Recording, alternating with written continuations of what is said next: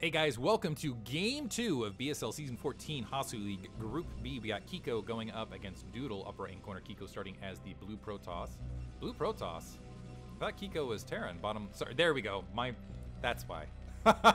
Bottom left-hand corner, we have Kiko starting as the blue Terran. Upper right-hand corner, it's because of the shininess. That's the yellow, but beta art Protoss. It's hard to tell that that's yellow, yeah? I guess I'll have to... Anyway, trust me, that's yellow. Doodle. Doodle actually... So Doodle and Machine have recently played in Hasuleague.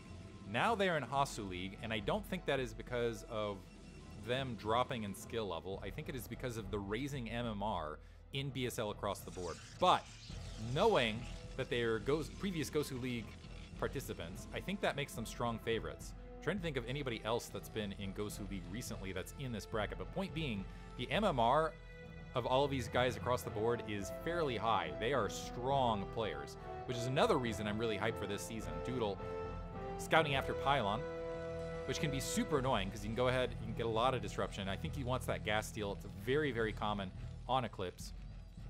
And oftentimes Terran just don't even bother to try to prevent it.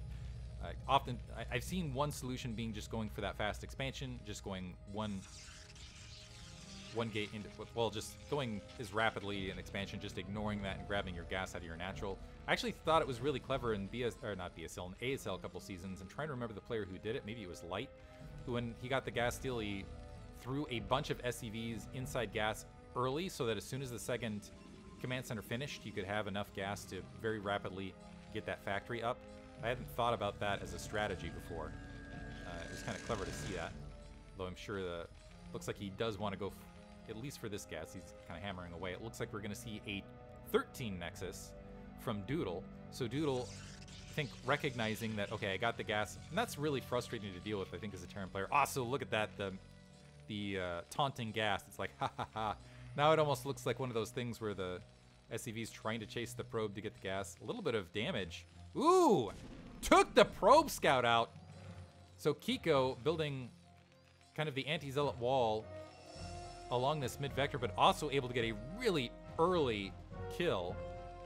Although unfortunately, in another situation, this would have potentially opened up room for a lot of build order shifts, but because of that gas steal, it doesn't really do a lot. Doesn't really put Doodle in the dark. Doodle... SCV scouting everything. Looks like that SCV going to go ahead and try to do damage now. Gateway and Forge behind this for Doodle to be a little bit more defensive, sending another probe scout out. And it's a little unfortunate that, okay, it looks like that barracks has been reshifted and is now rebuilding. It's a little unfortunate we didn't get a Marine out first, because I think with a Marine or two, Kiko potentially could have put Doodle in the dark. That might have forced a handful of cannons or two. Because I guess the one follow-up that was possible that would have been hidden is rather than plopping a command center, is dropping a bunch of barracks and going for really quick Marine flood or something along those lines. Although I haven't seen that in quite some time. I don't think it looks like that Probia actually getting boxed out of that natural expansion. So Doodle doesn't have that confirmed, but I think he's going to proceed assuming that it is a command center expansion build. Assimilator warping in. Right now, Doodle with a little bit of a probe lead, and he's starting to move out. Well, holding that Zealot short. The SCV checking out the number of Zealots that are coming out of the base, making sure that that Zealot wants to chase him rather than go towards the main. Kiko starting to put that preventative bunker. I don't know that well, the bunker is important in this matchup, but I'm wondering if he could have waited a little while, especially with that first Zealot popping out against the 12 Nexus and the cybernetic score being so far off. But regardless, Kiko sneaking in the build order, has 3 Marines inside that bunker on the base, does have his gas up and operational. It's going to delay that factory a little bit. Pylon being planted at the 9 o'clock location for Doodle, one to delay that third potentially down the line, but also to have eyes on potential drops. Because oftentimes what happens when you open up an early Nexus build, it is up to Terran to oftentimes slow. Terran oftentimes wants to slow their opponent's economy down to kind of swing back on this match. 2 Zealots chasing down this SCV. Finally, a Dragoon being produced. This SCV looks like it's going to die inside this base. Second gas up rapidly. So 2 cannons, or sorry, 1 cannon out on the front as well. But Doodle suggests, yeah, that suggests to me that there's going to be a Reaver or potentially even a DT drop follow-up. Because what are you going to spend that gas on? We will see, though. Doodle wandering up finally. Going to take that SCV out. Well, maybe. SCV staying alive for a long time. I don't know that he got a good scout on the rest. I do like that this SCV from Kiko is moving out, going ahead and getting that information. He's plopping down 2 factories now and a machine shop. Maybe going to follow this up. We'll see if he goes Siege Tech first or if he's going to go for a Vulture Harass to follow this. He does have the opportunity with the Dragoon count being a little bit lighter to potentially get some Vultures out there. He is going for an initial Siege Tank, but again, I want to see, so double Machine Shop, and I'm wondering if he's going to skip Siege Tech, again, to get the Vultures out on the map, provide additional bit of harassment. A Marine in that back corner, potentially, while I don't think there was worry about proxy, that this SCV was out there to kind of scout that information, but 2 gateways and observatory range being upgraded in the background, both players moving up. Doodle he has managed to sneak an economic lead. I think Kiko's in a position, though. And actually, no, it's just going to be Siege Tank Flood. So we have the double Machine Shop to get more Siege Tanks here in the mid-game. This reminds me, and no, unless it's being built right this second or being built hidden, no armory as of yet. So this reminds me, and there's the double upgrades. They're the Vulture upgrades. So Kiko, with the 2 factories, putting himself in a position to potentially follow this up with what would, I think this feels like, I don't know, this is one of those things where I'm not a Terran player, I don't know the timings on this, but it feels like it would be a slow attack if he was opting to do so, with the 3 Siege Tanks and the Vultures and the Mines as far as a follow-up. But it looks like this is gonna, yeah, this looks like it's gonna be that attack. He's gonna unload, move up with a slew of Marines, 3 tanks. The probe is going to see it, so Doodle sees this army incoming. The Dragoon count is pretty sizable. There are going to be 3 gateways worth of units to kind of push this out. The Observer also is going to help mitigate those. It's not going to complete mitigation, but it's going to help against those mines. The Dragoon trying to get back to home base. It's going to delay these forces a little bit, but loses a lot of its army and maybe its life. Nope, actually looks like it's going to survive. But this was right as Doodle was going ahead and grabbing a 3rd. He put that robotics support bay at that location. Some mines being blocked from Kiko, so it looks like this. I kind of like this build. Ooh, a mine drag almost going in to the army. It looks like he was being taken out last second by defensive forces, but going to use mines to blockade this location and delay the 3rd this way. The Observer, however, is going to open that up, but the high ground is going to be on Kiko's favor. Keep in mind, I don't think Siege Tech is finished yet. So Siege Tech is a ways out, so it's going to be tanks having to engage on the high ground, and the tanks having trouble getting on the high ground to utilize that advantage. So this, I don't know that this is going to get taken out. That bunker being built. The Vultures delaying the Dragoons briefly, but the Dragoons are marching their way up. And their other question is how far away is a Reaver and a shuttle to take this out? The bunker is very close to finishing. It looks like there might be 4 Marines to get in there. The Dragoons taking out their own pylon to march forward. And Doodle, the other problem is you can't target fire once the Marines are in the bunker, but this is enough Dragoons to push through. This is going to be close. Oh, the Dragoons taking out. So the Marines not focused firing the Nexus, so the Nexus, I'm not sure they would have been able to take it out otherwise, but it looks like Doodle holds. Really only loses a pylon and a cannon, took out a lot of siege tanks, and that's going to force Doodle into a more defensive position. He's got a starport dropping the control tower. But keep in mind, this is going to chew into that +1 weapons timing. So he's trying to get a command center to grab his 3rd. But to be honest, as far as a follow-up, he somehow got the SCV, the worker count lead. But I don't know how he is going to hold a 3rd. Built a Wraith, interestingly enough. So we'll see what the follow-up is. So 3 factories. The Reaver is out on the field someplace. There's the shuttle. So it's going to be 2 Reavers as well to potentially do a lot of harassment. But right now, Kiko's army is teeny. Doodle has 3 bases, all saturated, plus the gas. Getting shuttle speed, a bunch of Dragoons, and Kiko will be lucky if he doesn't get his 2 bases busted. He's going to have 5 siege tanks on defense more shortly. Does have the 3rd base, but I don't know how, or the 3rd command center, but it's going to be a while before he's going to be able to take that 3rd. Plus the Observer is right on the front. So this SCV is going to go ahead and wander in to go see what the situation is. But on top of that, Doodle's going to have... Well, I guess he's only got the 3 gateways. Didn't early build these gateways to kind of work with it. The Siege Tank's looking to engage. Take a huge shot from that Reaver, and their Dragoons are filing in. 1 Siege Tank down. The mines are delaying things a little bit, but that's 2 Siege Tanks, 3 Siege Tanks. They got wiped out, and it's left 2 others a little bit soft. And Kiko, yeah, very much boxed in. That pylon still sitting there underneath all of this, and the Dragoons can easily march forward. That command center needs to get out of here. So this is wasted minerals on a missile turret. That SCV is going to get wiped out as well. Mines being planted preventatively on the front. Doodle,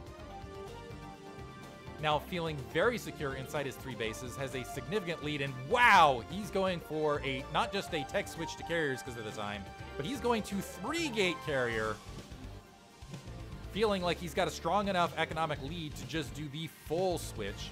And it's true, I don't think Kiko's going to have much room to do anything against this. Reavers, I'm not sure that's the best economic exchange. Ooh, this Wraith is going to be nice against this shuttle. The Dragoons running forward. It looks like one of them getting taken out. Kiko trying to do the slow movement, expand. So keep in mind this is in a 4th base being grabbed in the midst of this. So this is going to be 4 bases for Doodle. He does have the supply lead, a significant supply lead, but keep in mind a lot of that supply is in carriers that are not fielded. Another Dragoon getting taken out at 12 o'clock. But he's blockading at the 9 o'clock. He's got more Dragoons to potentially do some harassment there. It looks like the SCV, did the SCV get a kill? The SCV, battle SCV, managed to take the probe out at the 4th. That's more of just a momentary delay. 5 gateways out. Kiko going ahead and scanning to see what he can see. I don't think he saw the 3 stargates. And here's the, yeah, as he's building this, okay, looks like he has recognized the tech switch. He is getting the Charon booster upgrade, but he's still very, very light on Goliath. Has his own dropship, maybe to deal with something. Looks like some pylons gotten taken out, but these Reavers are sufficient. That shuttle is not long for life, though. Wonder if this is going to provoke a defensive response. And this Doodle being crazy aggressive now. Doodle's like, you can't do anything to me, so I'm going to expand here with these vultures as well. I'm going to clear out the south while taking a 5th base and building carriers behind this. Because what are you going to do? You still need to take your 3rd. We'll see if that provokes, like, honestly, I would expect if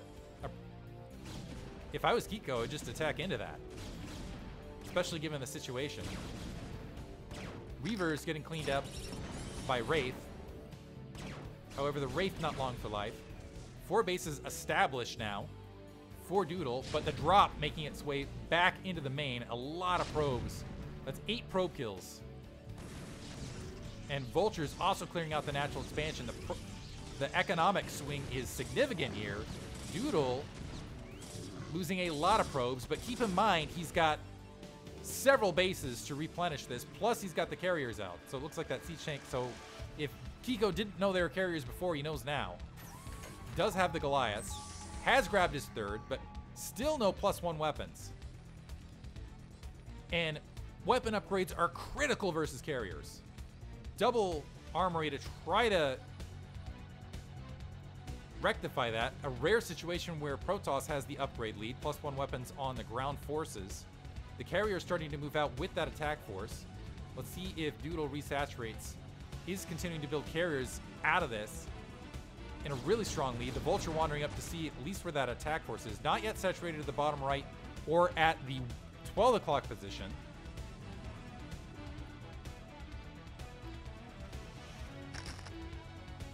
And it looks like, yeah, a lot of turrets, mines, etc. being planted out on the front. And shield upgrade, interesting. I've seen this once or twice, and I'm wondering what if a Protoss player wants to comment on that, get in touch with me, because I want to know what the logic is now. Because it seems like it's not just, it is intentional, like an intentional shift to building that shield upgrade. Maybe it has to do with it hits all of the units when you're doing that air switch. Not sure what the logic is, or if it was just a misclick still. Or maybe it's, I'm so far ahead, I'm just going to upgrade my shields. Turret being pinned, the Dragoons and Zealots waiting on that corner. The tanks are sieging up on the low ground. The carriers dancing in between. A lot of Dragoons getting wiped out, though, through some challenging control. Looks like there are sufficient Dragoons and not enough carriers that Kiko is able to push this back, but he's still way back in the supply lead count. Missed a drop of several Goliaths in the bottom right-hand corner. It looks like they were able to clear out the 5 probes that were here. So Kiko doing what he needs to do to stay in this match. So despite being down a lot of troops, although these siege tanks getting wiped out, I think that might be it for the third. But he's been continually harassing these bases. Somehow has an SCV lead. He just hasn't been able to saturate additional bases or have a sufficient ground army to stop Doodle. Doodle now completely breaching this 9 o'clock base. And that might be all she wrote right there. The command center not even, well, lifting off now, but getting wiped out. So Kiko once again down to 2 bases. That main is not long for life. The natural expansion also very thin. So he's going to have to do it with a very small attack force that he's got on the ground. The Goliaths have been able to take out that Nexus in the bottom right-hand corner, but Doodle has Nexi to spare. And he's like, fine, I'll just expand to the upper left, even though there's a mine in the way and it might take a minute. Near 200 supply. Well saturated across all these bases. The carrier fleet is looking strong. Reavers, he's got the late game army. And Kiko trying to expand away, hoping that Doodle doesn't scout this or barrel into it. But at this stage, Kiko's going to have his work cut out for him. Does have level 1 weapons, level 1 armor, which will help. I'm wondering if with the, let's see if I can find a carrier here. It's hard to, okay, so +1 shield, it's hard to see the air upgrades until the interceptors come out. Got to select an interceptor in the air, and they're little tricky buggers to go ahead and select. I think Doodle now being a little bit more patient with this. He knows he has the economic lead. He knows he has the supply lead. Some Goliaths wandering out. Reaver's going to stop, wow, and nothing to stop them. Okay, let's see if I can get a single interceptor to get you guys the, there we got it. +2 weapons. So they're gonna have, so they're hitting hard. Now it looks like this base this has got to be a cancel. The Goliaths have managed to pin in the carriers. Doodle evacuating. Looks like some turrets actually to be able to get on top of this as well. But yeah, there's the cancellation. I think that's going to be the GG moment. The Goliaths trying to back out. SCV still trying to mine. And the rest of the attack force now approaching. 200 supply is there. Nearly for Doodle, and the tank's getting, yeah, that army was in retreat. This was one of those retreat, and then you're getting pincered from behind by zealots and everything else. There's the GG from Kiko. So Kiko will move on to the loser's bracket, or the loser side, to take on Invisible Men. Had to think about it a second. We're going to see Doodle taking on Rancor, which I think we've seen in the past. Should be a great one. Hope you guys enjoyed it. Thanks for listening.